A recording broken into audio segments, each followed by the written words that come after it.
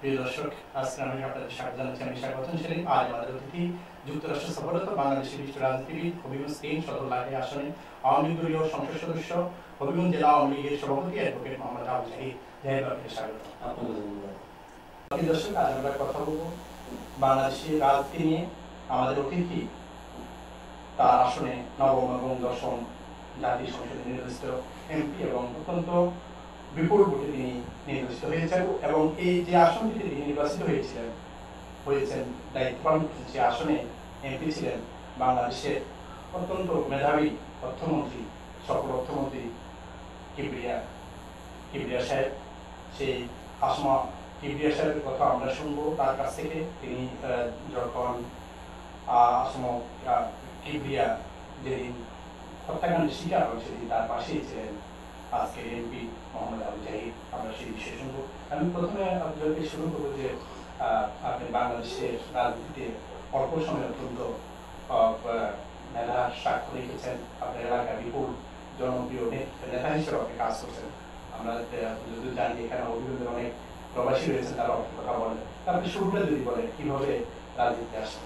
ধন্যবাদ। আসলে আপনাকে আপনার মাধ্যমে বিশেষ করে মিলেনিয়াম টিভি কলাকৌশলী কর্তৃপক্ষ, মালিক পক্ষ সকলকেই আমি আমার নির্বাচনী এলাকা হবিগঞ্জ ঢাকায় এবং আমার জেলা হবিগঞ্জ তথা বাংলাদেশের জনগণের পক্ষ থেকে অভিনন্দন শুভেচ্ছা জানাই। আজকে এই অনুষ্ঠানে আমাকে আমন্ত্রণ জানানোর জন্য আপনার মাধ্যমে প্রবাসী হবিগঞ্জে প্রবাসী ভাই বোনরা, বাঙালি ভাই বোনরা যারাই বসবাস করেন, যাদের আত্মীয় স্বজন আমাকে দুইবার ভোট দিয়ে বিপুল ভোটে নির্বাচিত হয়েছেন, প্রথমেই শুরুতে আমি ওনাদের প্রতি কৃতজ্ঞতা জানাই এবং ওনাদের মাধ্যমে ওনাদের আত্মীয় স্বজনের কাছে আমি এই বার্তাটুকু পৌঁছে দিতে চাই যে আমি প্রবাসে এসেও ওনাদেরকে ভুল নাই, কারণ ওনারাই মূলত আমাকে ভুল দিয়ে আজকে এই জায়গায় নিয়ে এসেছে। আপনি যথার্থই বলেছেন যে আমি ছাত্র রাজনীতি থেকে এই জায়গায় এসেছি 1975 সালে। আপনি জানেন সেদিন একটি অভ্যুত্থানের মাধ্যমে জাতির জনক বঙ্গবন্ধু শেখ মুজিবুর রহমানকে রাতের অন্ধকারে একদল বিপদগামী সেনা অফিসার জাতীয় এবং আন্তর্জাতিক চক্রান্তের শিকার হয়ে সেদিন নির্বাচিত পার্লামেন্ট এবং নির্বাচিত সরকারের প্রধানকে সপরিবারে হত্যা করে বাংলাদেশের গণতন্ত্র হত্যা করা হয়েছিল। সেই 75 পরবর্তী অবস্থায় বাংলাদেশের যে রাজনৈতিক পরিবর্তন, সেই সময়ে আওয়ামী লীগের সেই সময় একটা দুর্দিন ছিল। সেই সময় মূলত আমাদের মতো রাজনৈতিক কর্মীদের উত্থান হবিগঞ্জে 75 পরবর্তী অবস্থায় আমি মূলত 1979 ইংরেজিতে মেট্রিক পাস করে সরাসরি কলেজে ঢুকেই ছাত্রলীগের রাজনীতির সাথে জড়িত হই এবং ছাত্রলীগের কলেজ কমিটির প্রেসিডেন্ট ছিলাম। পরবর্তীতে 84 থেকে 88 আমি জেলা ছাত্রলীগের প্রেসিডেন্ট ছিলাম। 89 থেকে 91 পর্যন্ত আমি কেন্দ্রীয় ছাত্রলীগের মেম্বার হিসেবে দায়িত্ব পালন করেছিলাম। সেই 12 বছর ছাত্র রাজনীতির মধ্য দিয়ে আমি ব্যাচেলার অবস্থায় থাকতেই হবিগঞ্জ সদরে 1990 ইংরেজিতে এরশাদ সরকারের আমলে উপজেলা নির্বাচনে অংশগ্রহণ করি। সে সময় আমার বিজয়কে রিগিং করে ছিনিয়ে নেওয়া হয়। এরপরে আমি রাজনীতি পিছনে ফিরে থাকাইনি। মূলত 90 পরে আমি 93 সরাসরি হবিগঞ্জ জেলা আওয়ামী লীগের রাজনীতিতে প্রবেশ করি। আমি জেলা আওয়ামী লীগের সাংগঠনিক সম্পাদক হিসেবে কাউন্সিলরের ভোটে নির্বাচিত হই এবং 10টি বছর একাধারে হবিগঞ্জ জেলা আওয়ামী লীগের সাংগঠনিক সম্পাদকের দায়িত্ব পালন করি এবং 2003 থেকে 2013 পর্যন্ত আমি আরো 10 বছর হবিগঞ্জ জেলা আওয়ামী লীগের সাধারণ সম্পাদক। 13 থেকে অগ্রগতি পর্যন্ত আমি জেলা আওয়ামী লীগের নির্বাচিত সভাপতি হিসেবে দায়িত্ব পালন করছি। আমি যে কথা বলছিলাম, আসলে আপনি বলছেন অল্প বয়সে, আসলে আমার 12 বছরের ছাত্র রাজনীতি জীবন, 18 বছর এক নাগারে গণরাজনীতি জীবন, আর আজকে 8 বছর আমি নির্বাচিত পার্লামেন্ট মেম্বার হিসেবে কাজ করছি। এই জায়গায় আমাদের আসতে অনেক পথ পাড়ি দিতে হয়েছে, অনেক জেল জুলুম নির্যাতন বিনা কারণে এরশাদ এবং জিয়াউর রহমান এবং খালেদা জিয়া মামলা মোকদ্দমা আক্রান্ত করেন। শুধু তাই না, আপনি ক্লিন হার্ট অপারেশনের স্মরণ আছে, সেদিন বিএনপি 2001 নির্বাচিত হয়েছিল। জনগণের ভোটে নির্বাচিত হওয়ার পরে 1 বছরের মাথায় সারা বাংলাদেশের বিএনপির নেতা কর্মীরা এমনভাবে সন্ত্রাস, এমনভাবে লুট, এমনভাবে মানুষের ধন সম্পদ গ্রাস করা শুরু করলো। একটা নির্বাচিত গণতান্ত্রিক পার্লামেন্ট, একটা সরকার এবং খালেদা জিয়া দেশ চালাতে ব্যর্থ হয়ে সেদিন কিন্তু উনি আর্মিকে রাস্তায় নামিয়েছিলেন এবং এর নাম দিয়েছিলেন ক্লিন হার্ট অপারেশন। সেদিন কিন্তু নিরপরাধ অনেক মানুষকে মূলত বিএনপির এই অত্যাচারের হাত থেকে দেশকে রক্ষার জন্য উনি নামিয়েছিলেন। সেদিন সারা বাংলাদেশে অনেক বিএনপির নেতা কিন্তু ধরা পড়েছিল। হবিগঞ্জেও কিন্তু আমার পূর্বেই বিএনপির নেতা গ্রেপ্তার হয়েছিল। বিএনপির নেতার বাড়িতে অস্ত্র পাওয়া গিয়েছে, পুলিশের ড্রেস পাওয়া গিয়েছে, রেলের শিক পাওয়া গিয়েছে, কিন্তু ব্যালেন্স করার জন্য মূলত তারা সেদিন আমাকে গ্রেপ্তার করে সবাইকে বিনা মামলায় আমার বিরুদ্ধে কোনো জিডিও ছিল না, ডিটেনশন দিয়ে মাসে মাস কারাগারে আমাকে থাকতে হয়েছে। এরশাদ বিরোধী আন্দোলন যখন আমরা করি তখন কিন্তু বিনা মামলায় আমাদেরকে জেল কাটতে হয়েছে। পরবর্তীতে সর্বশেষ যে নির্যাতন দিয়ে আমি শিকার হয়েছি, আমি যে আসন থেকে নির্বাচিত, এই আসন থেকেই নির্বাচিত হয়েছিল 2001-এ হবিগঞ্জ এলাকায় মানুষ বিপুল ভোটে ওনাকে নির্বাচিত করেছিল, যিনি আমাদের হবিগঞ্জ সারা বাংলাদেশের অহংকার ছিলেন, আমাদের জাতীয় আন্তর্জাতিক খ্যাতি সম্পন্ন ব্যক্তিত্ব শাহ এনএস কিবরিয়া, সফল সাবেক অর্থমন্ত্রী, যার নেতৃত্বে 5টি বছর বাজেট হয়েছে বাংলাদেশে, মানুষ অত্যন্ত শান্তিতে ছিল, যার নেতৃত্বে সর্বপ্রথম মাননীয় প্রধানমন্ত্রী শেখ হাসিনার দিক নির্দেশনায় উনি বাংলাদেশে সামাজিক নিরাপত্তা বেষ্টনীর আওতায় বয়স্ক ভাতা, বিধবা ভাতা, মাতৃত্বকালীন ভাতা, প্রতিবন্ধী ভাতা বাংলাদেশে চালু হয়েছিল। সেই সাবেক অর্থমন্ত্রী সেদিন নির্বাচিত হয়েছিলেন এই আসন থেকে। আর ওনাকে নিয়ে 2005-এ ওনার নির্বাচনী এলাকা বদ্দারবাজার নামে জায়গায় গিয়েছিলাম। সেই জায়গায় আমি পরে আসবো, কথাটি আনলাম এটাই, উনি বক্তব্য দিয়ে ওনাকে যখন আমরা তুলে দিলাম ঠিক সেই মুহূর্তেই গ্রেনেড হামলা করে ওনাকে ক্ষতবিক্ষত করা হয়েছিল। উনি আমার বাম পাশে ছিলেন, আমি কিন্তু সমভাবে আক্রান্ত ছিলাম। মরতে মরতে তারা বাঁচিয়ে রেখেছেন। আজকে হয়তো হবিগঞ্জের মানুষ, এলাকার মানুষ আমাকে দুই ভাই বলে দিয়েছে। আমি আবুল আল্লাহর কাছে লাখ কোটি শুকরিয়া। আপনার মাধ্যমে প্রবাসী ভাইদের প্রতি এই কথাই বলতে চাই, আসলে আমি একজন রাজনৈতিক তৃণমূল পর্যায়ে থেকে উঠে এসেছি মানুষের সেবা করে, ফুল টাইম আমি মানুষের সার্ভিস দিই। একজন রাজনৈতিক নেতা হিসেবে আমি মনে করি আমার দায়িত্ব ব্যবসা বাণিজ্য না, আমার দায়িত্ব মানুষের সেবা। এবং একজন মুসলমান হিসেবে আমি প্রকাশ্যে আমার এলাকার মানুষের সামনে অনেক সময় বলে থাকি, আমার ধর্মের প্রবক্তা হযরত মুহাম্মদ মুস্তাফা হাদিস আছে, দ্যাটস প্ল্যান ইমানের অঙ্গ। আমি কিন্তু এই হাদিসের প্রতি পূর্ণাঙ্গ বিশ্বাস স্থাপন রেখে দেশ প্রেম উদ্বুদ্ধ হয়ে মানুষের সেবাটা ইবাদত মনে করেই আমি রাজনীতি করি। আর এই কারণেই কিন্তু আল্লাহ এই জায়গায় নিয়ে এসেছে। শাহ এনএস কিবরিয়ার কথা বললেন যে আপনি তার পাশেই ছিলেন এবং তার একজন ঘনিষ্ঠ সহকর্মী হিসেবে সহকর্মী হিসেবে কাজ করেছেন। আসলে কেন এই হত্যাকাণ্ডের ঘটনাটা ঘটেছিল? নাকি যদি আপনি মামলা ধরতে দিয়েছেন এই বিষয়, সেই বিষয়ে যে একটু বলেন। ধন্যবাদ। আসলে প্রবাসী ভাই বোনদের আগ্রহ আছে, আমি যেখানে যাই সবাই জানতে চায়, কারণ সেদিনের ঘটনায় আমি ওনার খুব কাছে ছিলাম। সেদিন আমি হবিগঞ্জ জেলা আওয়ামী লীগের সাধারণ সম্পাদক, উনি এমপি, ওনাকে নিয়ে আমরা নির্বাচন করেছি। ওনার নির্বাচনী এলাকা ঈদ উত্তর একটি সভা করার জন্য নির্দেশ দেন এবং ওনার পরামর্শ এবং নির্দেশে মূলত আমরা এই দুটি উপজেলা, একটি লাখাই উপজেলা ওর আগের দিন, পরের দিন হবিগঞ্জ সদরের লস্করপুর বদ্দারবাজার নামক একটি স্থানে আমরা সভা করি। শাহ এনএস কিবরিয়া সাহেব আপাত মস্তকে একজন ভদ্রলোক ছিলেন। উনি কোনো জায়গায়, কোনো বক্তব্যে, কোনো ব্যক্তি, কোনো দলকে কটাক্ষ করেন নাই, ওনার বক্তব্যে কেউ আক্রান্ত নেই, উনি কোনোদিন কাউকে কষ্ট দেননি। সত্য, ওনার নেতৃত্বে যখন গভর্নমেন্ট 96 ছিল, মানে প্রধানমন্ত্রীর নেতৃত্বে উনি যখন অর্থমন্ত্রী ছিলেন, এই বদ্দারবাজার এই লস্করপুর এলাকায় আমি কিন্তু বিদ্যুতায়ন করেছি, রাস্তার উন্নয়ন করেছি। এই জায়গায় ওনাকে জীবন দিতে হবে, আমাকে জীবন দিতে হবে, এটা আমি কল্পনা করতে পারি। সেদিন ঈদ উত্তর একটি সভা বদ্দারবাজার প্রাইমারি স্কুলে আমরা সম্পন্ন করে এশার 7টা বাজে, এশারের আজান দেবেন মহাজি, ঠিক সেই সময় কিবরিয়া সাহেবের বক্তব্য উনি সম্পূর্ণ করে উনি ওনাকে আমরা গাড়িতে উঠিয়ে দেবো এবং উনি চলে যাবেন ঢাকা, আর আমরা চলে আসবো হবিগঞ্জে। উনি হাইওয়ে রোড ধরে চলে যাবেন, আমরা উল্টো দিকে। এই স্কুলের একটি মাত্র গেট, যে গেট দিয়ে জনসভার মানুষ বের হচ্ছে এবং আমরা ওনাকে নিয়ে বের হচ্ছি একই সাথে। ওনার ভাতিজা আওয়ামী লীগের সামনটা পরিষ্কার করছি, যাতে ওনার চাচা আমাদের সাবেক অর্থমন্ত্রী উনি যেতে পারেন, আর আমি ওনার ডান পাশে ছিলাম। আমার বাম পাশে নিয়েছিলেন। আমি ওনাকে পাছনের দিক থেকে যাতে মানুষ ওনাকে ধাক্কা না দেয়, আমার বাম হাত দিয়ে পাছনের দিক থেকে আমি সামাল দিয়ে ওনাকে নিয়ে অগ্রসর হচ্ছিলাম। আমি এবং উনি যখন গেইটে পাড়া দিই স্কুলে, তখনই বিকট শব্দ থেকে কোন দিক থেকে এসেছে বোঝার কোন উপক্রম ছিল না। বিকট শব্দে উনি বাম দিকে ছিটকে পড়েন আর ডান দিকে ছিটকে পড়ি।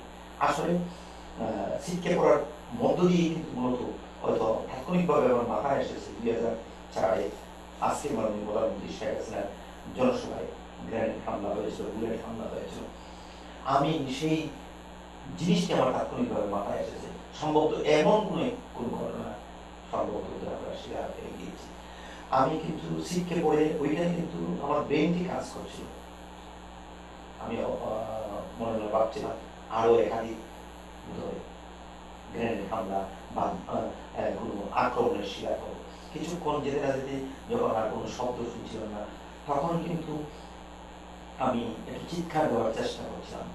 প্রথম আমি আমার হাত পা গুলি নাড়ানোর চেষ্টা করছিলাম।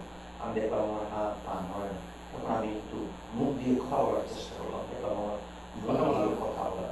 আমি আমার দুটি চোখ খোলার চেষ্টা করছিলাম। আসলে সেদিনের ট্রেজেডি স্মরণ হলে রুম শুয়ে ওঠে।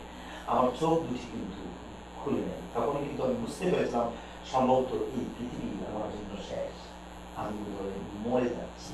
তখন একজন মুসলমান হিসেবে এই অবস্থায় যখন আমি পতিত হই, তখন কিন্তু আমার মাথায় এসেছে মরার আগে অন্তত কলমা পড়ি। আমি কিন্তু কলমা পড়তে আমার ব্রেন কথা বলে, কিন্তু গলা মুখ দিয়ে সব উচ্চারণ হয় না। এই অবস্থা থেকে আল্লাহ এই জায়গায় নিয়ে এসেছেন। কাছে যে কথা বলছিলাম, সেই অবস্থায় যখন পড়ে আছি, ঠিক সেই মুহূর্তে আমাদের সদর উপজেলা আওয়ামী লীগের সাধারণ সম্পাদক আব্দুর রশিদ তালুকদার ইকবাল, তার কণ্ঠটি আমার কাছে পরিচিত। তার কণ্ঠে একটি চিৎকার শুনলাম যে তোমরা কে কোথায় আছো, কি বিয়ে সাহেব জাহির ভাই মরে যাচ্ছে। এই চিৎকারের পর মুহূর্তে দেখলাম কে বা কারা আমাকে পাকাকুল করে ডাকছে। হাতে মোবাইলটি ছিল, হাত থেকে মোবাইলটি পড়ে যাচ্ছে। আমি টের পাচ্ছি ব্রেন আমার কাজ করছে, কিন্তু হাত দিয়ে মুখ করে মোবাইলটি ধরে রাখতে পারে। আমাকে নিয়ে যখন গাড়িতে উঠালো, আমার গাড়িতে গাড়িতে উঠালো, গাড়িতে উঠানোর সময় আমার ধান পাটা গাড়ির মধ্যে একটা বাড়ি লাগলো।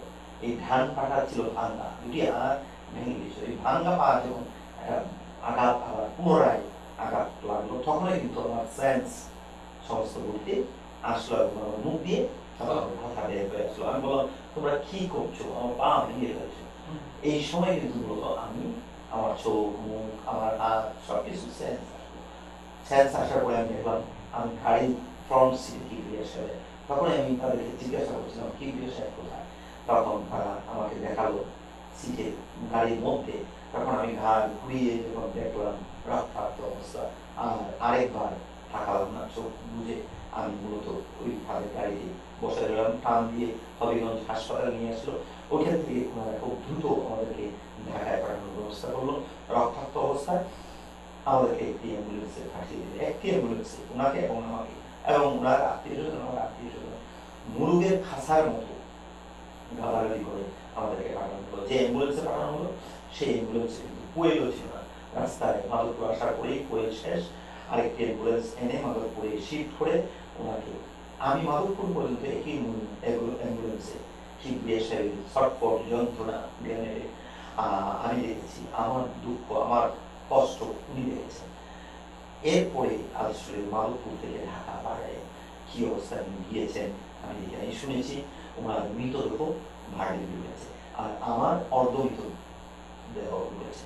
যাই হোক, পরবর্তীতে উনি মারা গেলেন। আমি মরতে মরতে পেরেছি চিকিৎসা নিয়ে আজকে এই জায়গায় এসেছি। আদৌ গ্রেনেড স্প্রিংটার আমার শরীরে প্রায় শতাধিক এখনো কিন্তু এই যন্ত্রণা নিয়ে কিন্তু আমি কাজ করি। যে কথা কিন্তু বলছেন, এই মামলা সেদিন কিন্তু আমাদের নেতা কর্মীরা বাদীদের মামলা করেছেন, নেতা একজন বাদী করেছেন, কাউকে সুনির্দিষ্ট বা আসামি দিয়ে না। আমরা লক্ষ্য করলাম যেভাবে আজকের মাননীয় প্রধানমন্ত্রী শেখ হাসিনার 21শে আগস্টের ঘটনাকে ধামাচাপা দেওয়ার জন্য বিএনপি জামাত, বিশেষ করে বেগম খালেদা জিয়া সরকার সেদিন জজমিয়ার নাটক সাজিয়েছে, ঠিক একইভাবে কি বিএসএফের মামলাকে ভিন্ন কাজে প্রভাবিত করার জন্য জজমেন্ট নাটকটা সৃষ্টি করেছিল। তারা সার্চশিট দিয়েছিল তাদের আমলে। আমরা বলেছিলাম এই সার্চশিটের মধ্যে গ্রেনেড যে চার্জ করছে বা গ্রেনেডের উৎস কোথায়, কে বা কারা সাপ্লাই দিল, অস্পষ্ট ছিল। তারা আমাদের নানাদি শুনে পর্যায়ক্রমে সময় কি হয়েছে, পর্যায়ক্রমে আমরা হাইকোর্ট সুপ্রিম কোর্টে আমরা কিন্তু রিট করে পুনরায় তদন্ত নিয়ে আজকে এই জায়গায় এসেছে। বর্তমান সরকার মাননীয় প্রধানমন্ত্রী আপনারা জানেন দ্বিতীয়বারের মতো ক্ষমতা আসার পরে উনি মূলত সারা বাংলাদেশে আমাদের দেশের যে কলঙ্ক, ৭১ মুক্তিযুদ্ধের রাজারা আলবদর যারা আমাদের দেশে গণহত্যা করেছিল, আমাদের দেশে জ্বালিয়ে পুড়িয়ে মানুষ হত্যা করেছিল, গণদর্শন করেছিল, তাদের বিচার, যুদ্ধপরাধীদের বিচার যখন আমরা শুরু করলাম, ঠিক একইভাবে ওনার নেতৃত্বে জাতির জনকের খুনিদের ফাঁসির রায় কার্যকর করলাম। ঠিক সেই মুহূর্তেই মাননীয় প্রধানমন্ত্রী উনি বিশ্বাস করেন প্রত্যেকটি হত্যা জঘন্য, নরহত্যা পাপ এবং আইন অনুযায়ী দণ্ডনীয়, সকল হত্যাকাণ্ডের বিচারের নির্দেশ দিলেন এবং একটু গুরুত্ব দিয়ে, যেহেতু সাবেক অর্থমন্ত্রী সায়েন্স কিবরিয়া সাহেবের মামলাটি গুরুত্ব দিয়ে তদন্ত করে সত্য উদ্ঘাটন করার জন্য নির্দেশ দিলেন।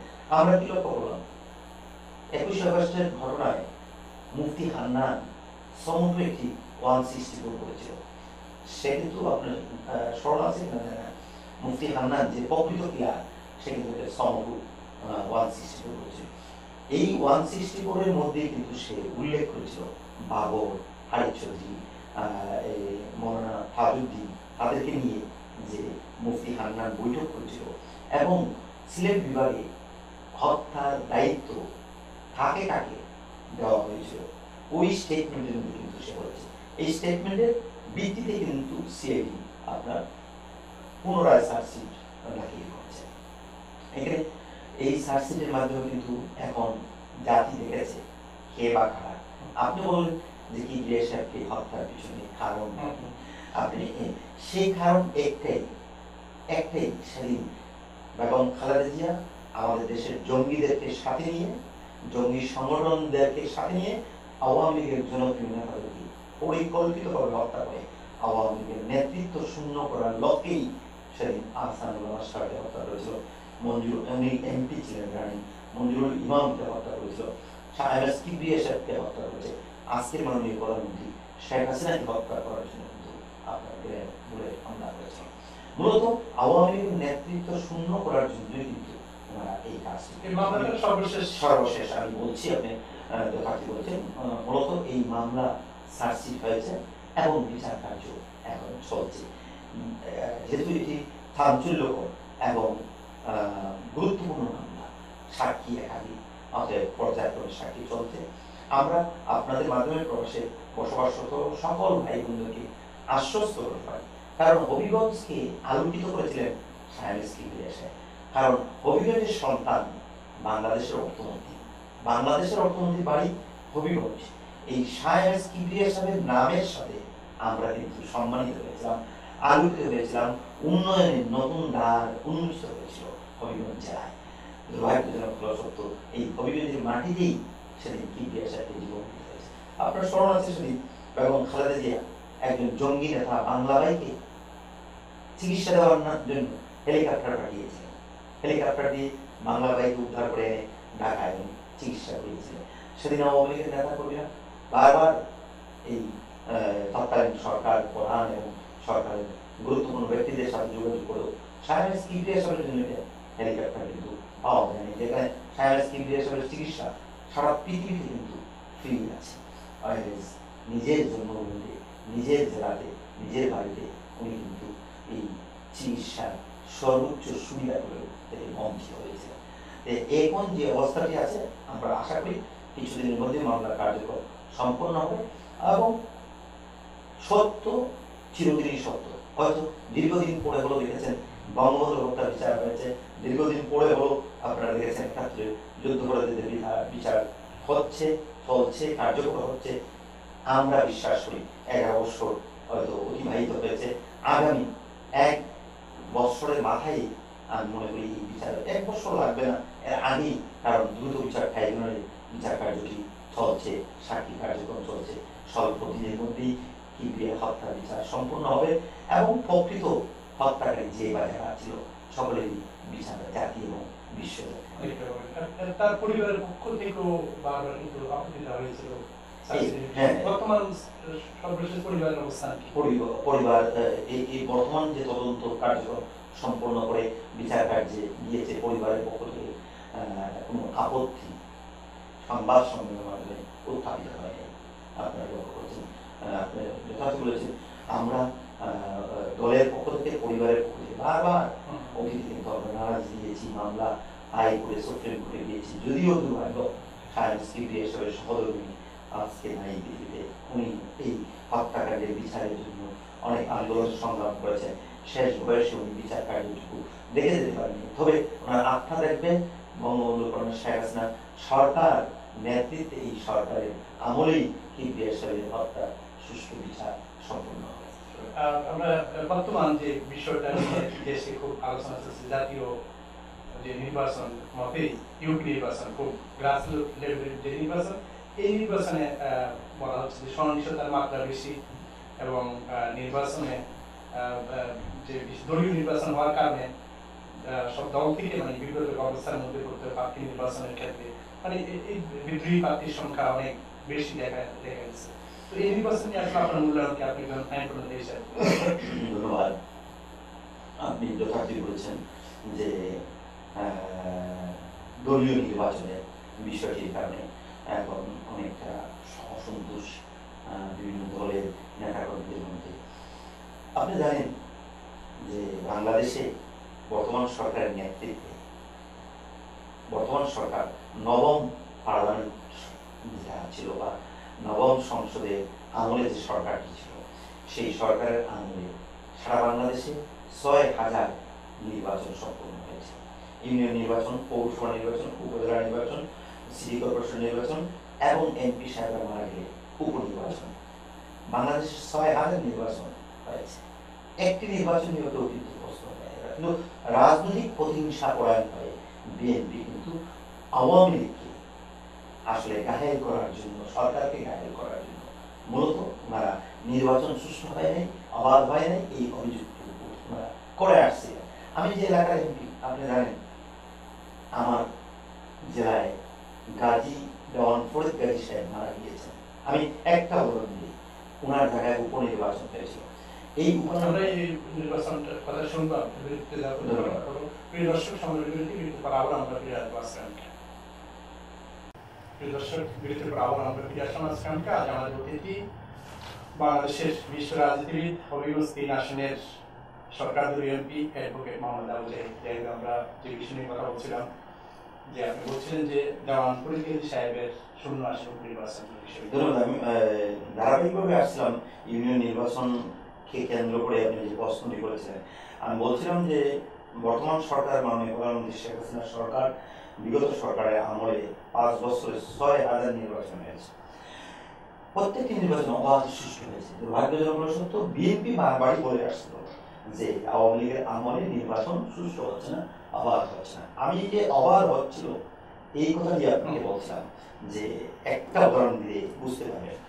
আমাদের গাজী সাহেব, আলহাজ দেওয়ান ফরিদ গাজী সাহেব বারবার নির্বাচিত হবিগঞ্জ ১ আসনে, নবীগঞ্জ বাহুবল থেকে। উনি যখন মারা গেলেন, উপনির্বাচন হলো। সেই উপনির্বাচনে কিন্তু বিএনপি নেতা নির্বাচিত হলেন। আওয়ামী লীগের নেতা আমাদের নেতা মুশফিক সাহেব ১,০০০ ভোটে পরাজিত। সরকার আওয়ামী লীগ, এই আসনটি ছিল আমাদের আওয়ামী লীগের। আওয়ামী লীগ যদি ভোট রিডিং করত তাহলে তো ১,০০০ ভোটে আমরা পরাজিত হতাম। এই কারণেই মূলত আপনারা লক্ষ্য করেছেন বিএনপি এই নির্বাচন অবাধ সুষ্ঠু হচ্ছে না, এই অজুহাত তুলে আওয়ামী লীগকে ক্ষমতা থেকে সরানোর জন্য, তত্ত্বাবধায়ক সরকার নির্বাচনে যাওয়ার জন্য ওনারা কিন্তু দিনের পর দিন, মাসের পর মাস, ৩ মাস একাধারে আপনার ১৩ সালের শেষের দিকে, ২০১৩ সালের শেষের দিকে হরতাল, অবরোধ, গালি পুড়িয়ে, আগুন দিয়ে, পেট্রোল দিয়ে, মানুষ হত্যা করে, বাঘ জ্বালিয়ে, পশু এবং গাছপালা সকল নষ্ট করে ওনারা কিন্তু দেশের রাজনীতি অস্থিতিশীল পরিবেশ, অর্থাৎ পাকিস্তানের মতো একটা অকার্যকর রাষ্ট্র বানানোর চেষ্টা করেছিল। আজকের মাননীয় প্রধানমন্ত্রী যুগান্তকারী, বিষ্ণুনারী, সাহসিক লিডারশিপের কারণেই মতো জাতি সেদিন রক্ষা হয়েছিল। আর 5ই জানুয়ারি নির্বাচন। আমি যে কথাটা বলছিলাম তত্ত্বাবধায়ক সরকার নির্বাচন high court supreme court Awami League কিন্তু বন্ধ করেনি, এটা হাইকোর্ট সুপ্রিম কোর্টের মাধ্যমে তত্ত্বাবধায়ক সরকার সংবিধানের সাথে সাংঘর্ষিক বলে রায় আসার পরে আমরা কিন্তু সংসদে আইনটি সংশোধন করেছি। এরপরে আপনি লক্ষ্য করেছিলেন সেই সময় নির্বাচনের অবস্থা, জাতীয় নির্বাচনের কথা বলছিলাম, সেই সময় আজকের মাননীয় প্রধানমন্ত্রী তৎকালীন বিরোধী দলনেত্রী বেগম খালেদা জিয়াকে বলেছিলেন আসেন বসি, তত্ত্বাবধায়ক সরকার যেহেতু পুনরায় নিয়ে আসা যাবে না, এটা জাতীয় সরকারের অধীনে আমরা সম্মিলিতভাবে ইলেকশন করি, আপনি আমরা আমি প্রস্তুত, আপনি যে যে মন্ত্রণালয়ে চাবেন অন্তর্বর্তীকালীন একটি সরকারের এই সরকারের মন্ত্রিসভায় আপনাকে আমরা শেয়ার করব, সম্মিলিতভাবে নির্বাচনকালীন একটি অন্তর্বর্তীকালীন সরকার করে। কিন্তু উনি কিন্তু সেই দিকে অগ্রসর না হয়ে উনি আন্দোলন সংগ্রাম করে জ্বালিয়ে পুড়িয়ে মানুষ হত্যা করে উনি আওয়ামী লীগকে ক্ষমতাচ্যুত করতেছিলেন। কিন্তু সেদিন কিন্তু বাংলার জনগণ আহ্বানে সাড়া না দিয়ে 5ই জানুয়ারিতে আমাদেরকে নৌকায় ঘুরে দিয়ে আবার পুনরায় তৃতীয়বারের মতো মাননীয় প্রধানমন্ত্রীকে নিয়ে আসেন।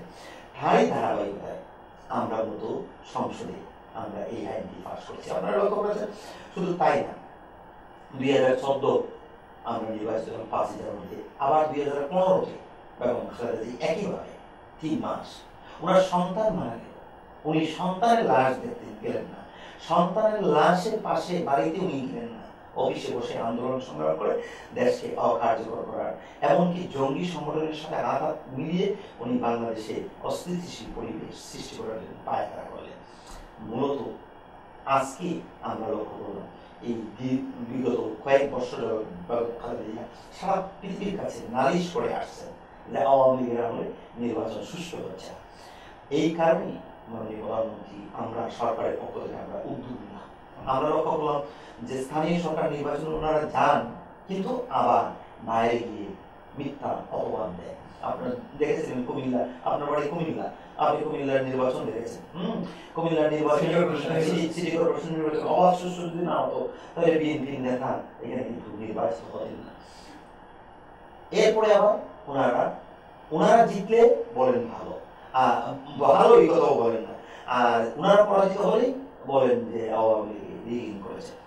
আমরা পার্লামেন্টে আইন পাস করলাম স্থানীয় সরকার দলীয় ভিত্তিতে হবে। এটি কিন্তু বাংলাদেশের নতুন এটা ঠিক, কিন্তু আপনি পার্শ্ববর্তী রাষ্ট্র, গণতান্ত্রিক রাষ্ট্র, আপনি বলেন ভারত, বলেন যুক্তরাষ্ট্র, সকল দেশে কিন্তু স্থানীয় সরকার নির্বাচন দলীয়ভাবে কিন্তু হয়। এবং আমাদের দেশের অনেক বুদ্ধিজীবীরা এই নিয়ে এই টক শোতে অনেক সমালোচনা করেছে যে সরকারটা দলীয়ভাবে করে না কেন, কারণ নির্দলীয় হলেও সরকারি দলের এমপি ওনারা বলতেন। এরই ধারাবাহিকতা মূলত আমরা সরকারের পক্ষ থেকে পার্লামেন্টে আমরা আইন পাস করে আমরা স্থানীয় সরকার দলীয় হবে। আপনি যে কথা বলছেন যে হ্যাঁ এটা ঠিকই স্যার, বিদ্রোহী আমরা বহিষ্কার করছি, বিদ্রোহীরা আমাদের এই সিদ্ধান্ত অনেক জায়গায় ওনারা মেনে নিতে একই অবস্থা। মূলত বাংলাদেশের যে ট্র্যাডিশনটা ছিল এটা অরাজনৈতিক নির্বাচন, গ্রাম ভিত্তিক, গোষ্ঠী ভিত্তিক, এলাকা ভিত্তিক স্থানীয় আত্মীয়তার বিষয় স্থানীয় নির্বাচন, দীর্ঘদিনের এই ট্র্যাডিশন এবছরই আমরা নতুন একটা সংযোগ, নতুন আইন, নতুন ধারায় আমরা দলীয় প্রতীকের মাধ্যমে স্থানীয় নির্বাচন। এই কারণে বিভিন্ন জায়গায় বিভিন্ন সমস্যা। আশা করি 1-2টি টার্ম নির্বাচন যখন হবে তখন কিন্তু আমার মূল স্রোত দাঁড়ায় কন্ট্রোল করা যাচ্ছে না, মারামারি হানাহানির সংখ্যাটা। এই বক্তব্যের উত্তরে আমি এই কথাটি বলতে চাই, আজকে বাংলাদেশে যে তত্ত্ব অবাধ প্রভাব আছে, এই মারামারি হানাহানি খবরগুলি যেটুকু এখন ফ্লাশ হচ্ছে এই তথ্য প্রযুক্তি এবং সামাজিক মিডিয়ার মাধ্যমে, এটা কিন্তু এই সরকারের অবাধ তথ্য সেবার কারণেই মূলত এটা হচ্ছে। এর চেয়েও বেশি ছিল পূর্বে, এর চেয়ে বেশি ছিল যে গত সপ্তাহে আমার নির্বাচনী এলাকা, আমার জেলায় 3টি উপজেলায় নির্বাচন হয়েছে, অবাধ সুষ্ঠু নির্বাচন হয়েছে, একজন মানুষও কিন্তু মারা যায়নি। আমাদের দেশে নির্বাচনটি এর মধ্যে আবার জাতীয় নির্বাচনের বাইরে স্থানীয় নির্বাচন, এখানে কিন্তু শুধু চেয়ারম্যান না, মেম্বাররা পার্টিসিপেট করে, মহিলা মেম্বাররা পার্টিসিপেট করে। এই কারণে আমাদের দেশে নির্বাচন একটি উৎসব মুখর পরিবেশ। এই উৎসবের মধ্যে যে কোনো টুকটাক ঘটনা নিয়ে একটা দ্বন্দ্ব হয়ে যায়, সংঘর্ষ হয়ে যায়, প্রাণহানি করে। তবে অতীতের নির্বাচনগুলির চেয়ে এই নির্বাচনে প্রাণহানির সংখ্যা অনেকটা অনেকটা কমেছে। আপনারা যেভাবে নির্বাচনের যে প্রক্রিয়াটা মানে প্রার্থী নির্বাচন দলীয় মনোনয়নের বিষয়টা সেটা যেভাবে করছেন সেটা কি স্বচ্ছ বিষয়টা? হ্যাঁ, এটা এটা দেখেন আমার আওয়ামী লীগের গণতান্ত্রিক দল মাননীয় প্রধানমন্ত্রীর নেতৃত্বে মনোনয়ন বাণিজ্যের বিষয় আমি বলছি পার্লামেন্টে পার্টি আমাদের আছে কেন্দ্রীয়ভাবে। এই পার্লামেন্টারি এবং স্থানীয় নির্বাচনে প্রার্থী চূড়ান্ত করার একটা সিদ্ধান্ত থাকে, সেটি হলো মাননীয় প্রধানমন্ত্রী শেখ হাসিনার নেতৃত্বে যে কমিটি। উনি সারা বাংলাদেশে প্রত্যেকটি জেলা আওয়ামী লীগের সভাপতি সেক্রেটারি, সংশ্লিষ্ট উপজেলার প্রেসিডেন্ট সেক্রেটারি, সংশ্লিষ্ট ইউনিয়নের প্রেসিডেন্ট সেক্রেটারি, এই 6 জনকে দিয়ে স্থানীয়ভাবে একটা মনোনয়ন বোর্ড উনি গঠন করে দিয়েছেন। আমি জেলা আওয়ামী লীগের সভাপতি, আমার জেলাতে 78টি ইউনিয়ন আমরা এই পদ্ধতি অনুসরণ করে তৃণমূল পর্যায়ে নেতাকর্মীদেরকে আমরা বর্ধিত সভা করেছি, ইউনিয়ন পর্যায়ে, উপজেলা পর্যায়ে, জেলা পর্যায়ে। এরপরে প্রার্থীদেরকে আমরা পার্টির অফিসে নিয়ে তাদেরকে ইয়ারিং দিয়েছি, তোমরা যে ইলেকশন করতে চাও কি কি যুক্তিতে তোমাদেরকে আমরা মনোনয়ন দেবো, দিলে তোমরা নির্বাচিত হতে পারবে কিনা। এই কথাগুলি শোনার পরে এই 6 জনের মধ্যে আলাপ আলোচনা করে আমরা কিন্তু, আমি আমার জেলার কথাই বলছি, আমরা একক প্রার্থী। অনেক জেলায় কিন্তু ওনারা একক প্রার্থী দিতে পারেন নাই, অনেক জেলায় প্রেসিডেন্ট সেক্রেটারির মধ্যে দূরত্ব থাকে, মন্ত্রী এমপিদের মধ্যে দূরত্ব থাকে, কিন্তু হবিগঞ্জ ব্যতিক্রম।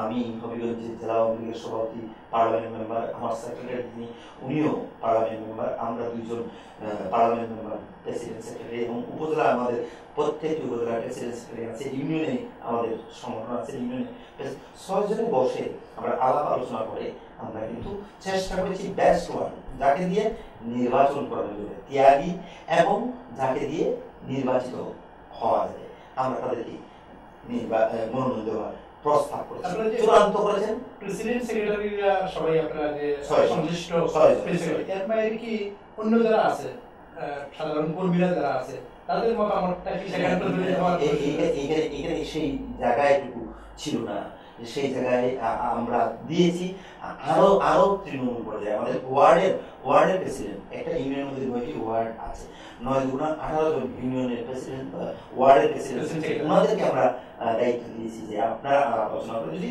এক করে দিতে পারেন। আমাদের জেলাতে এই ধরনের কয়েকটি ইউনিয়নে ওনারা কিন্তু এক করে দিয়েছেন, আমরা তাদের প্রস্তাবটি কেন্দ্রে আমরা ফরওয়ার্ড করেছি।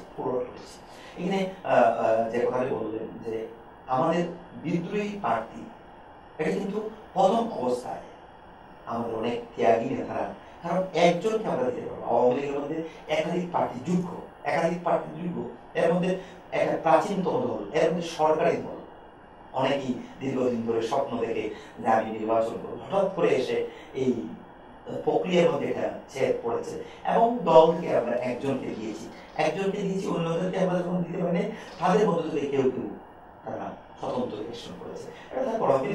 একটা আলোচনা আমরা যদিও আমরা অনেক দূরে থেকে আপনাদের থেকে আমরা পেপার বা মিডিয়াতে জানিয়েছি যে এমপি সাহেব যে ভূমিকাটা রাখেন, হয়তো তিনি অনেকের মতামতের ভিত্তিতে সেটা রিকমেন্ড করে কেন্দ্রে পাঠিয়েছেন, কিন্তু দেখা যায় যে আরো অন্যান্য যারা বিদ্রোহী বা যারা প্রত্যাশা ছিল নির্বাচন করবে, ভবিষ্যতে তারা এমপি সাহেবের নির্বাচনের ক্ষেত্রে, উপজেলা পরিষদের নির্বাচনের ক্ষেত্রে তারা প্রতিবন্ধকতা, এটা সময় আপনি যথাযথ বলেছেন, এটা সময়ে বোঝা যাবে।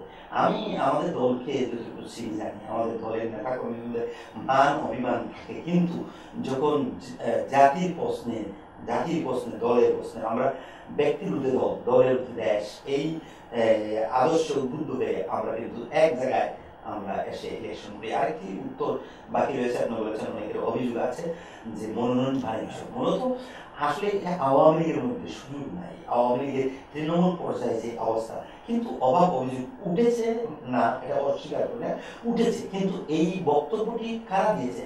যারা মনোনয়ন পায় নাই তারাই কিন্তু এই কথাগুলি স্বাভাবিক কারণে তারা মনে করেছে অন্যদের কাছ থেকে বাণিজ্যের মাধ্যমে মনোনয়ন হয়েছে। আসলে এইগুলি হলো অবাস্তব, এবং আওয়ামী লীগের মতো সংগ্রাম হয়েছে, আমরা লক্ষ্য করেছি। এটা বিএনপির মধ্যে কেন্দ্রে তৃণমূল পর্যায়ে একজনকে তারা পাঠিয়েছে, কেন্দ্র থেকে তারা এখানে সকালবেলা দিয়েছে একজনকে, আবার বিকালবেলা আরেকজনকে, এই ধরনের আওয়ামী লীগের মধ্যে এই ধরনের তাহলে উপজেলা ইউনিয়ন পরিষদের নির্বাচনে আপনি কি অভিজ্ঞতা সঞ্চয় করলেন? ভবিষ্যতে আপনার কি পার্লামেন্টে যদি এই বিষয়ে আসে আপনার সুপারিশ কি থাকবে? না, পার্লামেন্টে যদি আসে বলতে পার্লামেন্টে তো আমরা আইনটা আমরা কিন্তু পাস করেই নির্বাচনে গিয়েছি, কিন্তু প্রথম অবস্থায় ইউনিয়ন পরিষদ দলীয়ভাবে নির্বাচন করার পরে আমাদের কাছে যে ত্রুটিগুলি অনেক জায়গায় ধরা পড়েছে।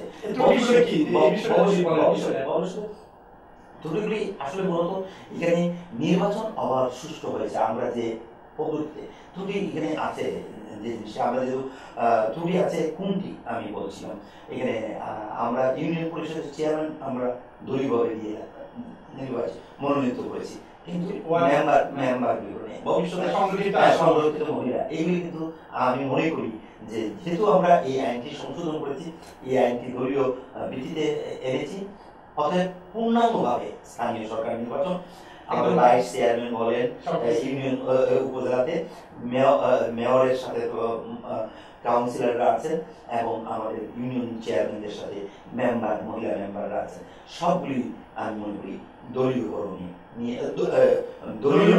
দলীয় ভিত্তিতে নির্বাচন। এটা আপনাদের সুপারিশ থাকবে। আর এই নির্বাচনে যে নির্বাচন কমিশনের ব্যাপারে অনেকে ব্যর্থতার অভিযোগ আনে যে নির্বাচন কমিশন আরো শক্তিশালী, আরো শক্তভাবে বিষয়গুলো। বাংলাদেশের নির্বাচন কমিশন আপনি স্বাধীন, আপনি লক্ষ্য করেছেন বাংলাদেশের নির্বাচন কমিশন অবাধ সুষ্ঠু। আমি আপনাকে একটি ঘটনা বলি। পৌরসভার নির্বাচন আমি জেলা আওয়ামী লীগের সভাপতি হিসাবে নবীগঞ্জ আউসকান্দি ইউনিয়নে আমি একটা ইউনিয়ন যুবলীগের মিটিংয়ে বক্তব্য দিয়েছি। একজন গ্রাম থেকে একজন রিপোর্টার সে রিপোর্ট করে দিল, আমি কিন্তু পৌরসভায় না, আমি কিন্তু ইউনিয়নে বক্তব্য দিয়েছি। উনি লিখে দিলেন একটা পত্রিকা, আপনার এখানে দেখছিলাম কি পত্রিকা, আমি সমকাল, এই সমকালের মধ্যে নিউজ করলো যে আচরণবিধি লঙ্ঘন করে এমপি সাহেব নৌকায় ঘুরছে। বুথ হলো পৌরসভায়, আমি বক্তব্য দিলাম ইউনিয়নে। এই পত্রিকার রিপোর্টের ঠিক কেন্দ্র করে নির্বাচন কমিশন কগনিজেন্সি নিয়ে উইথাউট সকজে আমাকে তারা ওয়ার্নিং নোটিশ দিয়ে দিল। অথচ আমি কিন্তু আপনার পৌর এলাকায় আমি নির্বাচনে আচরণবিধি লঙ্ঘন করার প্রশ্নই উঠে না। ওয়াইএস নির্বাচন কমিশন থেকে একজন সরকারি দলের পার্লামেন্ট মেম্বারের বিরুদ্ধে ওনারা কিন্তু একটা সতর্কীকরণ নোটিশ মেরে দিলেন। আমি এই নোটিশের মাধ্যমে আমি আপনাদেরকে বলতে চাই যে নির্বাচন কমিশন অবাধ সুষ্ঠু এবং নির্বাচন কমিশন অত্যন্ত স্বচ্ছ এবং গণতন্ত্রকে প্রাতিষ্ঠানিক রূপ দেওয়ার জন্য বাংলাদেশের নির্বাচন কমিশনকে আমরা সরকারের পক্ষ থেকে সহযোগিতা। কিন্তু কোনো কোনো জায়গায় দেখা যায় যে ওইভাবে কন্ট্রোল করতে তারা পারেনি। বাংলাদেশের আর্থসামাজিক অবস্থাটা আর বিশ্বের উন্নত দেশের সাথে যদি আপনারা কম্পেয়ার করেন তাহলে তো ঠিক হবে না। হ্যাঁ, এখানে আমাদের পার্শ্ববর্তী রাষ্ট্র ভারত, সেখানে কিন্তু স্থানীয় নির্বাচনে আপনারা লক্ষ্য করেছেন এমন কোনো নির্বাচন নাই যেখানে সহিংসতায় হাজার হাজার বা শত শত মানুষ মারা যায়। হ্যাঁ, বাংলাদেশও অতীত কিন্তু মারা গিয়েছে। আমি আপনাকে বলছি এই স্থানীয় ইউপি নির্বাচনে অতীতে যে কোনো সময়ের চেয়ে প্রাণহানির সংখ্যা অনেক কমে গিয়েছে। একটা বিষয় আমরা প্রায় দেখি মিডিয়াতে আসে যে এমপি, উপজেলা, জেলা পরিষদ দ্বন্দ্বের তৈরি হয় বিভিন্ন যে বর্তমান যে আইন কাঠামো রয়েছে, যে কোনো কার্য পরিচালনা করতে গিয়ে বা তাদের ম্যান টু ম্যান ভ্যারি করে। আমি যে এলাকায় এমপি, আমার সাথে তো উপজেলা চেয়ারম্যান এবং মেয়র বা ভাইস চেয়ারম্যানদের সাথে আমার কোনো দূরত্ব নাই। আমার উপজেলায় কিন্তু আমি আমার নিজ উপজেলার যিনি উপজেলা চেয়ারম্যান উনি আমার দলের নেতাও না, উনি কিন্তু স্বতন্ত্র থেকে নির্বাচিত হয়েছে। এটা আমি আগে বলেছি ম্যান্ডেট, কারণ উপজেলার একটা ম্যানুয়াল আছে, উপজেলার আইন কাঠামোর মধ্যে উপজেলা চেয়ারম্যান, উপজেলা পরিষদ কি কি কার্যক্রম করবে ওনাদের জন্য আলাদা সরকার থেকে বরাদ্দ থাকে। এমপি হিসাবে আমরা কিন্তু বৃহৎ প্রকল্পগুলি আমরা সুপারিশ করে থাকি, আমাদের সুপারিশের রাস্তাঘাট বড় বড় প্রকল্পগুলি করে থাকি। অর্থাৎ এখানে দ্বন্দ্ব হওয়ার কোনো সুযোগ নেই। দ্বন্দ্ব তখনই হয় যারা নিজ থেকে আসলে একে অন্যের সাথে দ্বন্দ্ব করে। এর মধ্যে এইগুলো হয়। আসলে আমাদের দেশে আইনটা স্পষ্ট, এমপিদের কাজ আলাদা অনেকে বলেন যে এমপিদের কাজ তো পার্লামেন্টে আইন প্রণয়ন করা, ঠিকই এটা যথার্থ, কিন্তু ওনারা এই জিনিসটি উপলব্ধি করে না। একবার যদি আমি এমপি নির্বাচিত হওয়ার পরে এলাকায় আমি ডেভেলপমেন্টের কার্যক্রমের সাথে জড়িত না হই, দ্বিতীয়বার জনগণের কাছে গেলে আমি শুধু পার্লামেন্টে আইন প্রণয়ন করেছি এই কথা বলে কিন্তু আমার দেশের মানুষের কাছ থেকে আবার পুনরায় বুক নিয়ে আমরা নির্বাচিত হয়ে আসার সুযোগ নেই। বর্তমান যে কাঠামো রয়েছে শাসনতান্ত্রিক যেভাবে চলছে, উপজেলা চেয়ারম্যান এবং সংসদ সদস্য, জেলা পরিষদ, সেখানে কি আপনার কোনো ব্যক্তিগতভাবে কোনো সুপারিশ আছে কিনা যে এইভাবে আর কোনো? না, এটা আমাদের সরকার ইতিমধ্যে মাননীয় প্রধানমন্ত্রী স্থানীয় সরকারকে আরো শক্তিশালী করার জন্য, আরো তাদেরকে ফান্ড রেজ করার জন্য উদ্যোগ নিচ্ছে। দুর্ভাগ্যজনক সত্য বাংলাদেশের আর্থসামাজিক অবস্থার কারণে আমরা লক্ষ্য করেছি আপনার উন্নত বিশ্বে স্থানীয় সরকারগুলি তারা কিন্তু যে রেভিনিউ আর্ন করে লোকেরই তারা কিন্তু ব্যয় করে এবং কেন্দ্রীয় সরকারকে সাপোর্ট দেয়। আর আমাদের দেশের অবস্থানটা ভিন্ন। উপজেলা চেয়ারম্যান বলেন, ইউনিয়ন চেয়ারম্যান বলেন, মেম্বার বলেন, নির্বাচিত হয়েই কিন্তু ওনারা কেন্দ্রমুখী হয়ে অপেক্ষা করেন। কেন্দ্র থেকে কি পরিমাণ ফান্ড আসবে, ওনারা কি পরিমাণ কাজ করবে। কিন্তু উন্নত দেশের মধ্যে কিন্তু ভিন্ন চিত্র। আমাদের মাথায় আছে আমাদের স্থানীয় সরকারকে আরো শক্তিশালী করা এবং তাদের অর্থনৈতিক ভাবেও সমৃদ্ধ করা এবং তাদেরকে ফাংশনিং আরো বাড়ানো, এটা আমাদের সরকারের সদিচ্ছা আছে। আরেকটা বিষয় যে আপনার নির্বাচনে যদিও আপনি বললেন যে এমপিদের কাজ বা এটা বাংলাদেশের সংবিধান সেটা রয়েছে যে আইন প্রণয়ন করে মুখ্য কাজ, তারপরেও কিন্তু আপনার নির্বাচনের সময় সবাই যারা নির্বাচন করেন প্রতিশ্রুতি দেন, অসংখ্য প্রতিশ্রুতি। আপনি এবার নির্বাচিত হওয়ার আগে প্রতিশ্রুতিগুলো দিয়ে আসছিলেন, কতটুকু বাস্তবায়ন করতে সক্ষম হয়েছে? ধন্যবাদ আপনাকে, আপনি খুব সুন্দর প্রশ্ন করেছেন। আমি নির্বাচিত হয়েছি আজকে 7.5 বছর। আমার এখানে 2 ভাই। আমার এলাকায় আমি যে প্রতিশ্রুতি দিয়েছিলাম সেগুলি পূরণ করে আরো অতিরিক্ত আমি কিন্তু আমার প্রতিশ্রুতি বাস্তবায়ন শেষ করে অতিরিক্ত আমি আমার এলাকায় উল্লেখযোগ্য, আপনি জেনে খুশি হবে, অনেক জেলায় কিন্তু এখন পর্যন্ত মেডিকেল কলেজ নাই। আমার পার্শ্ববর্তী জেলা আশেপাশে অনেক কলেজ মেডিকেল কলেজ কিন্তু এটা কিন্তু আমার প্রতিশ্রুতি ছিল না। মাননীয় প্রধানমন্ত্রী শেখ হাসিনা ওনাকে নিয়ে আমি জনসভা করলাম 2014 শেষের দিকে। ওনার কাছে আমি আবেদন করলাম এলাকার মানুষের পক্ষ থেকে, হবিগঞ্জ উনি একটি মেডিকেল কলেজ দিয়েছেন। আমি এই বছর থেকে আমরা মেডিকেল কলেজের কার্যক্রম শুরু করতে পারবো। কিছুদিনের মধ্যেই হবিগঞ্জে একটা কৃষি বিশ্ববিদ্যালয় আমরা স্থাপন করতে যাচ্ছি। আইনটি অনলাইনে খসড়া আমাদের ইতিমধ্যে দেওয়া হয়েছে, অনেকেই সংশোধনী প্রস্তাব দিচ্ছেন। আগামী দিনে পার্লামেন্টে আমরা যখন এটা পাশ করবো তখন বা হবিগঞ্জে আর একটা কৃষি বিশ্ববিদ্যালয় একটা কৃষি বিশ্ববিদ্যালয় স্থাপন হবে। এর বাইরে হবিগঞ্জে উল্লেখযোগ্য কাজের মধ্যে সেটি হলো মেডিকেল কলেজ, কৃষি বিশ্ববিদ্যালয়ের বাইরে আমাদের বৃন্দাবন সরকারি কলেজ। এটা অত্যন্ত পুরাতন একমাত্র বিদ্যালয় সরকারি, কিন্তু অনেক সরকার এসেছে, সরকার দিয়েছে, কেউ কিন্তু উন্নয়ন কাজ করে নাই। আমার 96 গভর্নমেন্টের সময় স্কিম দিয়ে নেতৃত্বে এই বৃন্দাবন সরকারি কলেজে আমরা একটা 6টি বিষয়ে 7টা বিষয়ে আমরা অনার্স চালু করেছিলাম। এরপরে 7 বছর বিএনপি, 5 বছর, 2 বছর তত্ত্বাবধায়ক, একটা বিষয় অনার্স যুগ হয়নি। আমি নির্বাচিত হওয়ার পরে এখানে অনার্স না শুধু বাকি সাবজেক্ট সহ মাস্টার্স কোর্স চালু করেছি। অনার্স মাস্টার্স এখন আছে বৃন্দাবনে এবং কিছুদিনের মধ্যে পিলুতে অর্থাৎ 5 কোর্সেও আমরা মাস্টার্স কোর্স চালু করবো। বৃন্দাবনের ইতিহাসে এত টাকার উন্নয়ন এর আগে কেউ করে নেই। আমরা এই 2 গভর্নমেন্টের আমলে প্রায় 25 কোটি টাকা, একাডেমিক ভবন, বিজ্ঞান ভবন, 2টি ছাত্রাবাস, 2টি ছাত্রীবাস, প্রায় 25 কোটি টাকা আমরা উন্নয়ন করেছি। হবিগঞ্জে 2টি সরকারি স্কুল আছে, একটি হলো গভর্নমেন্ট স্কুল এবং বিডিসি ডাবল শিফট আমরা করেছি। প্রত্যেকটি আমার নির্বাচনী এলাকায় হাই স্কুল প্রায় 80 থেকে 85% হাই স্কুলে আমরা ভবন দিয়েছি। একাধিকবার একাধিকবার প্রত্যেকটি কলেজে আমরা কিন্তু ভবন দিয়েছি, মাদ্রাসাতে ভবন দিয়েছি। স্বাস্থ্যগঞ্জে আমরা অনার্স স্কুল চালু করেছি। আমাদের হবিগঞ্জে 100 শয্যার হাসপাতাল আছে, এটা কিন্তু 250 শয্যায় উন্নীত করেছি। আপনাদের আনন্দিত হবেন, সেখানে প্রায় 60 কোটি টাকা ব্যয়, 10 তলা ফাউন্ডেশন, 6 তলা ভবন কমপ্লিট হওয়ার পথে। বৃহত্তর কাজ আরেকটি জুডিশিয়ারি ভবন, এখানে কিন্তু সারা জেলার মানুষ কোর্ট কাছারি আসে। আমি হবিগঞ্জ এলাকার এমপি, কিন্তু আমি যে কাজ করি আমার কাজের বেনিফিশিয়ারি গ্রুপ কিন্তু শুধু আমার নির্বাচনী এলাকার মানুষ না, জেলা হেডকোয়ার্টারে আমি এমপি। আমি বিধানসভা সরকারি কলেজ করেছি, এখানে সুবিধা নেবে সারা জেলার মানুষ। হবিগঞ্জ স্টেডিয়াম ছিল, আমি একটা স্টেডিয়াম মনে করেছি। হবিগঞ্জে স্বাস্থ্যকে উপজেলায় আমরা উন্নীত করার প্রক্রিয়া মাননীয় প্রধানমন্ত্রীর মাধ্যমে সবচেয়ে যে এটা সুবিধা আমার জেলার না, আমার নির্বাচনী এলাকা পুরো সিলেট বিভাগ আরেকটি রাস্তা পাবে, সেটি হলো বড়ভদ্র নদীর ব্রিজের মধ্য দিয়ে সরাই, নাসিরনগর, লাখাই, হবিগঞ্জ, নবীগঞ্জ, আউশকান্দি কানেক্ট হয়েছে রিজনাল হাইওয়ে, অর্থাৎ ঢাকার সাথে সিলেটের দূরত্ব 45 কিলোমিটার কমে যাচ্ছে এই রাস্তা দিয়ে। হবিগঞ্জবাসী আরেকটা বিকল্প, সিলেট বিভাগ আরেকটা বিকল্প, এই সড়কগুলি আমি কিন্তু করেছি। এমন কোনো গ্রাম নাই যে গ্রামে মসজিদ, মক্তব, মাদ্রাসা একাধিকবার আমি উন্নয়ন করে। আপনি আনন্দিত হবেন, মাননীয় প্রধানমন্ত্রী দ্বিতীয়বার আমি পার্লামেন্ট মেম্বার হওয়ার পরে আমাকে দুটি শ্রেণী কমিটি মেম্বার করেছেন, একটি হলো বিদ্যুৎ আর একটি হলো গৃহায়ন গণপূর্ত।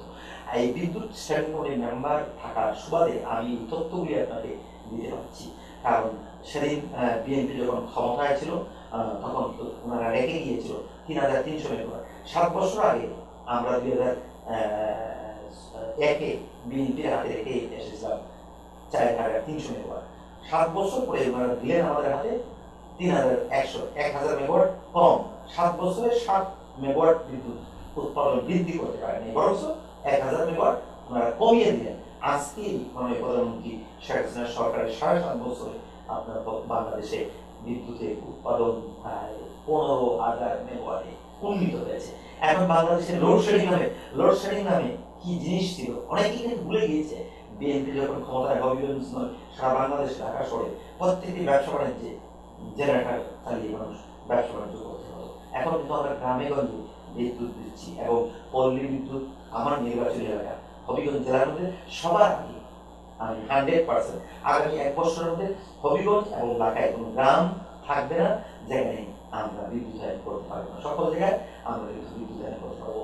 আমরা আপনার এর ভাইয়েরও, আমি যে কথা বলছিলাম বিদ্যুতের ভাইয়েরও, আমরা কিন্তু এই তথ্য প্রযুক্তি সেবা বর্তমান সরকারের মাধ্যমে আপনারা দেখেন এখন এই আমেরিকা থেকে প্রবাসী আপনাদের আত্মীয় গ্রামে গঞ্জে আপনার স্কাইপে আপনি কিন্তু ফেস টাইমে কথা বলতে পারছেন। এটা কিন্তু মাননীয় প্রধানমন্ত্রী শেখ হাসিনার সরকারের কৃতিত্ব, ওনার অ্যাডভাইজার জাতির জন্য দৌহিত্র সজীব ওয়াজেদ জয়ের পরামর্শে বর্তমান প্রধানমন্ত্রী এই তথ্য প্রযুক্তি সেবা কোথায় নিয়ে গিয়েছে।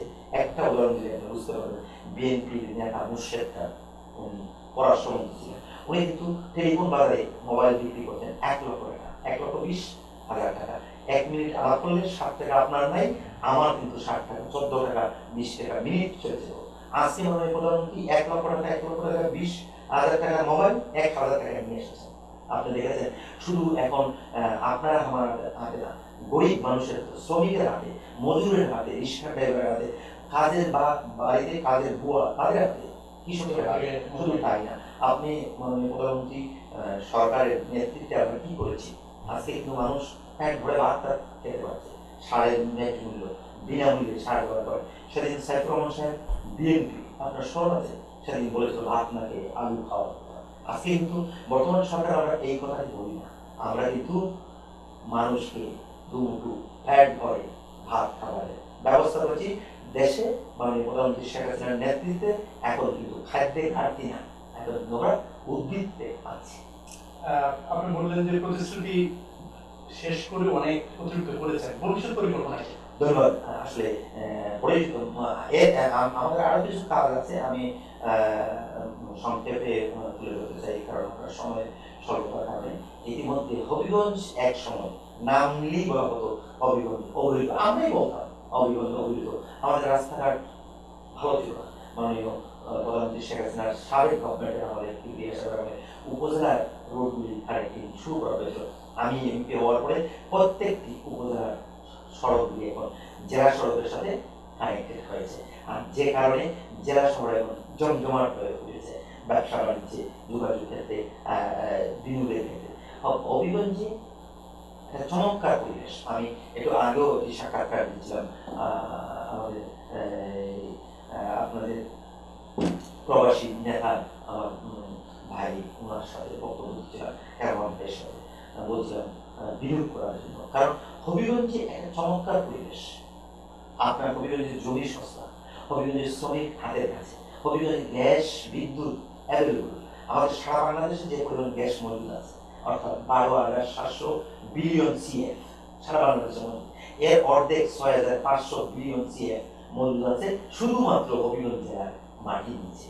আপনার বিবিয়ানা, রশিদপুর, শাহজাদা, এই তিনটা গ্যাস ফিল্ডকে কেন্দ্র করে ইতিমধ্যে বিবিয়ানা 1, 2, 3 তিনটা বিদ্যুৎ কেন্দ্র এবং শাহজাদা আরেকটা, এই 4টা বিদ্যুৎ কেন্দ্রে প্রায় 1500 মেগাওয়াট নতুন করে আমরা কিন্তু প্রোডাকশনে যাচ্ছি। অতএব আমার হবিগঞ্জ জেলায় পর্যাপ্ত পরিমাণ বিদ্যুৎ আছে, গ্যাস আছে, জমি সস্তা আছে, শ্রমিক সস্তা আছে। আমি আপনার মাধ্যমে আজকে প্রবাসে সকল ভাই বোনদেরকে, বাঙালি বিশেষ করে হবিগঞ্জবাসী এবং সিলেটবাসী এবং বাংলাদেশের সকল ইনভেস্টমেন্টকারীদেরকে আহ্বান জানাই ওনারা আমার হবিগঞ্জে বিনিয়োগ করার জন্য। ইতিমধ্যে মাননীয় প্রধানমন্ত্রী সরকার আপনাদের আনন্দিত হবে, সিলেট বিভাগে একটা স্পেশাল ইকোনমিক জোন সেগুলো শেরপুরে উনি সিদ্ধান্ত দিয়েছেন। এর বাইরে হবিগঞ্জের সোনারগড়ে আরেকটা স্পেশাল ইকোনমিক জোন সরকার গঠন করতে যাচ্ছে। বেসরকারি ভাবে বাহুবলে প্রাইভেট স্পেশাল ইকোনমিক জোন আরেকটা প্রতিষ্ঠাপিত হচ্ছে।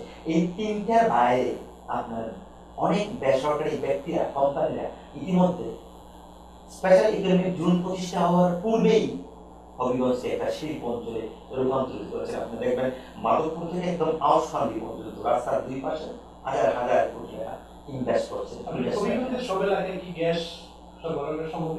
হবিগঞ্জে আসলে আপনি গ্যাস সকল এলাকায় মানুষের প্রত্যাশা, এটা স্বাভাবিক। কারণে আমাদের দেশে যে এলাকায় গ্যাস পাওয়া যায় তার আশেপাশে সকলেই প্রত্যাশা করে। আমাদের দেশের একটা সরকারের একটা নীতি আছে। ইতিমধ্যে আমাদের নবীগঞ্জ প্রবাসী ভাই বোনদের দাবির পরিপ্রেক্ষিতে নবীগঞ্জ পৌরসভায় আমরা গ্যাস দিয়েছি। আপনি আপনার মাধ্যমে আমি সকল বাঙালি প্রবাসীদেরকে জানাতে, বাংলাদেশে প্রায় 64টি জেলা আছে, এর মধ্যে সকল জেলায় কিন্তু সদর গ্যাস কানেকশন হাউস হোল্ডে আমরা দিতে পারি।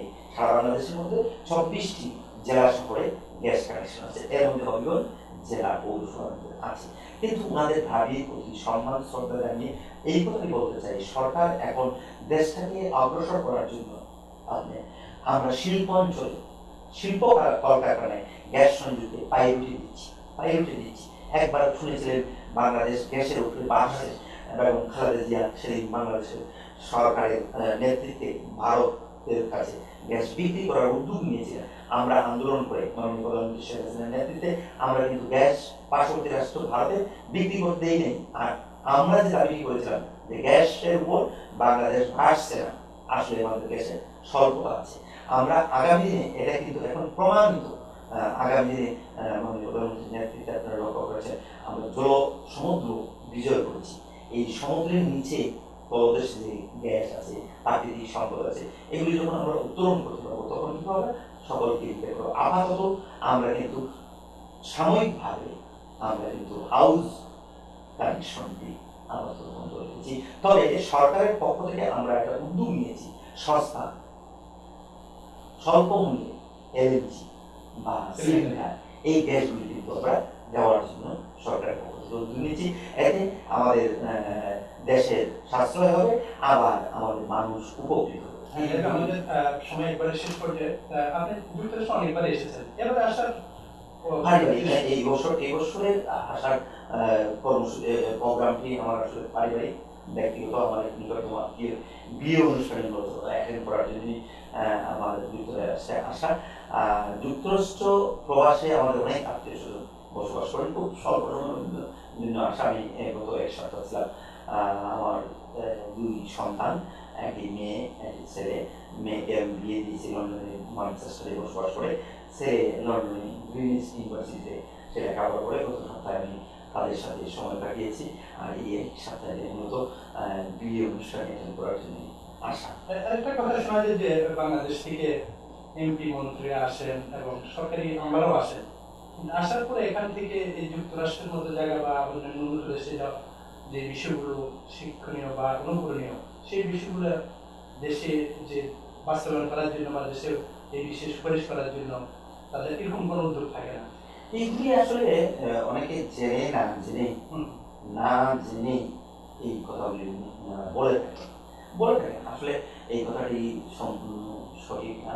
আমিও একাধিকবার এই যুক্তরাষ্ট্রের জাতিসংঘেও আমরা কিন্তু প্রতিনিধিত্ব করার জন্য সরকারের পক্ষ থেকে এসেছি, বা যুক্তরাষ্ট্রের বাইরেও বিশ্বের বিভিন্ন দেশে যে কথাটি আমি একটি উদাহরণ দিই। আমি ইটালি বলজানোতে আমাদেরকে ইউএনডিপির একটি প্রোগ্রামে দিয়েছিলাম, সেটাই কিন্তু এই সঠিক চিত্রটি আমার সামনে তুলে ধরেছে যে ভারতের স্থানীয় সরকার কতটুকু স্থানীয় রিসোর্স থেকে আয় করে, কতটুকু ব্যয় করে, এবং উন্নত বিশেষ করে ইউরোপে এই দেশগুলি কতটুকু স্থানীয় সরকার স্থানীয়ভাবে আর্ন করে। এই চিত্রগুলি কিন্তু আমরা দেখেছি, দেখার কারণে কিন্তু মূলত বাংলাদেশে আমরা ইমপ্লিমেন্ট করার জন্য এই সকল শুধু একটি কথা না, স্থানীয় সরকার নয়। আজকে আপনি ঢাকা শহরে যান, দেখবেন এখন আমরা কিন্তু পরিচ্ছন্ন ঢাকা রাখার জন্য আমাদের মেয়র সাহেব আমাদের ডাস্টবিন তৈরি করছেন। বাংলাদেশের যে অবস্থানটি, সেই অবস্থান থেকে আর্থসামাজিক অবস্থান থেকে আমরা কিন্তু উত্তরণের জন্য ইতিমধ্যে আপনারা লক্ষ্য করেছেন, আমরা যদি ভালো জিনিসগুলি অনুকরণ না করতাম, তাহলে কিন্তু বর্তমান সরকারের নেতৃত্বে বাংলাদেশে আমরা কিন্তু একটা শিক্ষানীতি প্রণয়ন করেছি, যে শিক্ষানীতির আওতায় 1 থেকে 8 পর্যন্ত প্রাথমিক শিক্ষা হবে, 7 পর্যন্ত 8 পর্যন্ত, 9 থেকে 12 পর্যন্ত মাধ্যমিক হবে, এরপরে এই কার্যক্রমগুলিও আমরা বাংলাদেশে ইমপ্লিমেন্ট করছি, এবং বর্তমান সরকার বাংলাদেশের শিক্ষার ক্ষেত্রে একটা আমূল পরিবর্তন করেছে। আপনার বিনামূল্যে বই মেট্রিক পর্যন্ত, এর আগে কোনো সরকার কিন্তু এটা দেয় নাই। আমরা কিন্তু মেধাবী দরিদ্র স্নাতক পর্যন্ত অর্থাৎ বিএ পর্যন্ত উপবৃত্তি দিচ্ছি। আর এবছর ধনী নাই গরিব নাই 1 থেকে 5 পর্যন্ত সকল বাচ্চাদেরকে আমরা বিনামূল্যে বই দিচ্ছি, এবং স্কুলে আসার উৎসাহ বৃদ্ধি করার জন্য, স্কুল থেকে যেন ঝরে না পড়ে তার জন্য প্রত্যেকটি বাচ্চাকে 100 টাকা করে উপবৃত্তির ব্যবস্থা করছি। এটা আপনার মাধ্যমে আমরা একটা বিষয় আমরা শেষ করব, যে প্রবাসীরা যে বিষয়টা তাই বলেন যে তারা দেশে যাওয়ার পর বিভিন্নবার ভয়ের শিকার হন, এবং অনেকেই বিনিয়োগ করার জন্য চেষ্টা করেন, বিনিয়োগ করতে গিয়ে আবার ফিরে আসেন। এই বিষয়ে আসলে বিনিয়োগ বান্ধব পরিবেশ এখন বাংলাদেশে আছে এই সরকারের নেতৃত্বে। আমি তো আহ্বান করেছি ওনারা যদি আসেন, ওনারা যে আমাদের সম্পত্তি গ্রাস বা দখল এই কথাগুলি অভিযোগ করার, এটা আসলে অনেকটা অসত্য না, কিন্তু খানিকটা হলো সত্য। কিন্তু বিষয়টা হলো অন্য জায়গায় আমরা অনেক এইসব বিষয় অ্যাড্রেস করেছি। যখনই আমরা এই বিষয়গুলি নিয়ে গভীরে গিয়েছি, তখনই দেখেছি প্রবাসীদের খুব নিকটতম আত্মীয় স্বজনের দ্বারা বেশিরভাগ কেস কিন্তু ডিফাইড হয়। এরপরও আমি এমপি হওয়ার পরে আত্মীয় অনাত্মীয় অথবা রাজনৈতিক প্রভাব প্রতিপত্তি খাটিয়ে যদি কোনো প্রবাসী ভাই বোনদের সম্পত্তি কেউ গ্রাস করতে চায়, আমরা এটা প্রতিহত করেছি, এবং তাদেরকে যতটুকু সহযোগিতা করা। সমস্যা হলো ওনারা হয়তো 1 সপ্তাহের জন্য যান, 2 সপ্তাহের জন্য খুব স্বল্প সময়ের মধ্যে যারা ওনাদের সাথে এই সকল অপকর্মের লিপ্ত হয়ে যায়, এরা মনে করে ওনারা তো 2 দিন পরে চলে যাবে। হ্যাঁ, এই সুযোগটা কিন্তু ওই সকল স্বার্থান্বেষী মহল যারা এই সকল কাজের সাথে জড়িত, তারা কিন্তু এই সুযোগটা গ্রহণ করে। সরকার এই ব্যাপারে অত্যন্ত অত্যন্ত সচেতন। আমার জেলাতে পুলিশ সুপারের অফিসে আমরা প্রবাসীদের জন্য সেল করে আমরা রেখেছি। যে কোনো প্রবাসী ভাই বোন বা হবিগঞ্জে বিপদে পড়লে পুলিশ অফিসে অর্থাৎ এসপি অফিসে গিয়ে যদি ওনারা কমপ্লেন করেন, সাথে সাথে প্রতিকার ব্যবস্থা সরকার নির্দেশে ওনারা করে। অনেক ধন্যবাদ আমাদের সমাজের জন্য। আপনাকে ধন্যবাদ। আসলে আপনার মাধ্যমে বিশেষ করে মিলেনিয়াম টিভি কর্তৃপক্ষকে ধন্যবাদ, এবং কলাকৌশলী সকল কর্মকর্তা। আমি অভিনন্দন শুভেচ্ছা। দীর্ঘক্ষণ আপনার সাথে বসে আলাপ করেছি বাংলাদেশের রাজনৈতিক প্রেক্ষাপট, উন্নয়ন, আমার নিজের রাজনৈতিক জীবন আপনার মাধ্যমে প্রবাসী ভাই বোনরা জানতে পেরেছেন। আমি সকলের সুস্বাস্থ্য কামনা করি, এবং সকলকে আবারও অনুরোধ করি দেশে নিজের জন্য আসার জন্য, এবং পরবর্তী প্রজন্মকেও নিয়ে আসার জন্য। কারণ বাংলাদেশ এখন কিন্তু আগের বাংলাদেশ না। বাংলাদেশ বর্তমান মাননীয় প্রধানমন্ত্রী শেখ হাসিনার নেতৃত্বে অনেক দূর এগিয়ে গিয়েছে। ইতিমধ্যে আপনারা লক্ষ্য করেছেন, বিশ্ব ব্যাংক স্বীকার করেছে বাংলাদেশ নিম্ন মধ্যম আয়ের দেশে উন্নীত হয়েছে। ইনশাআল্লাহ 2021 সালে আমরা বর্তমান সরকার মাননীয় প্রধানমন্ত্রীর নেতৃত্বে আমরা বাংলাদেশকে মধ্যম আয়ের দেশ এবং 41 সালে উন্নত দেশে রূপান্তরিত করতে পারবো। আপনারা লক্ষ্য করেছেন ইতিমধ্যে বাংলাদেশের গড় আয়ু বেড়েছে, গড় আয় বেড়েছে, আমাদের রিজার্ভ বেড়েছে, বাংলাদেশের ভাবমূর্তি সারা বিশ্বে এখন কিন্তু অনেকটা উন্নত হয়েছে। ধন্যবাদ আপনাকে। প্রিয় দর্শক, আজ আমরা এখানে শেষ করব। ভালো থাকুন, সুস্থ থাকুন এবং